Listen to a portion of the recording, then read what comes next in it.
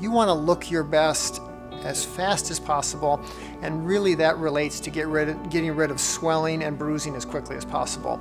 So you want to keep your activity as light as possible. You don't want to go and exercise a lot or do a lot of vigorous activity, because that's just going to make your swelling worse. And we want to get rid of swelling, and we want to get rid of bruising as quickly as possible.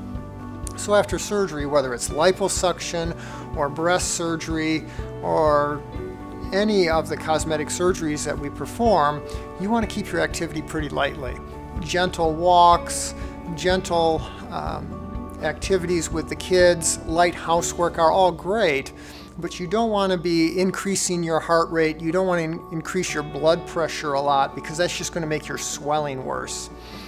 You do want to avoid things that could increase your risk of infection, such as being in a pool or being in a dusty area or perhaps a dirty workplace, because that could run the risk of causing an infection in an area that is perhaps not completely healed yet. So you do want to take those things into consideration.